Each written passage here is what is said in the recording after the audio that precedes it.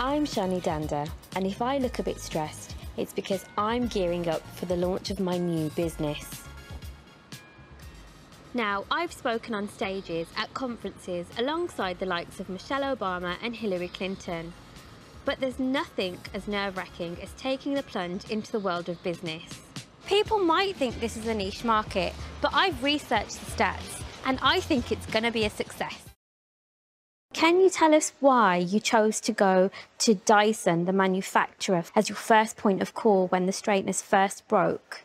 Because I honestly believed after 6 months, with the guarantee kicking in, that Currys would just tell me to contact Dyson. Did your husband pay for the straighteners on a credit card? We did, yes. Well, that's brilliant, because when you do pay for a big ticket item over the value of £100 on a credit card, then you are protected by something called Section 75. Is it enough? It's not, and it's actually an insult, because life costs more when you're disabled, on average £583 a month. So some disabled people were already in our own cost of living crisis, and now we're in another one with our energy bills. And there's a big, strong link between poverty and disability. 4 out of 10 families that relied on disability benefits before the energy crisis were already in poverty. What's £150 going to really do? It's not our conditions and impairments that disable us. It's the society that we live in, you know, the inaccessible world, transport, places that we live and work in, but also the decision makers that design spaces, that choose to hire people. There's so much bias and prejudice in the way in which we think. Essentially, it's ableism.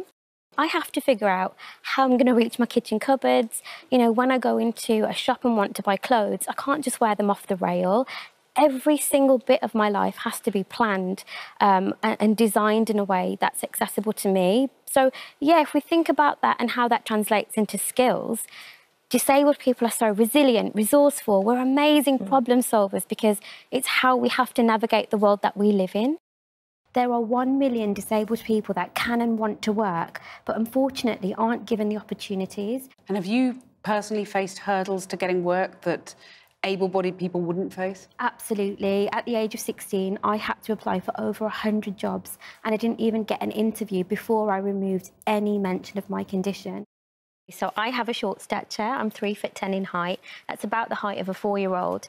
So as you can imagine, it's very difficult for me to go into a shop and buy and wear clothes straight off the rail. There are so many things that I need to consider. But what ends up happening is I buy something, pay money to cut half of it off. So, yeah, this would be life-changing for me, absolutely. I like to think my clothes are a bit of an extension of my personality. Yeah. I'm really into, you know, looking good, because that makes me feel confident in all of the things that I do as well. Yeah. So for me, when I read this, I was like, yes, I'll be first in the queue. Hi, it's great to be back. So you were in EastEnders last week?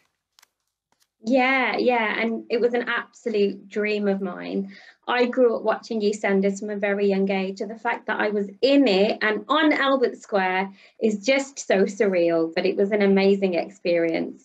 Well, it's a great location. I'm sure we can find you a buyer. I can get all the paperwork over to you on Monday. It needs to be today. OK, I'll just get some exterior shots. Make it quick, yeah?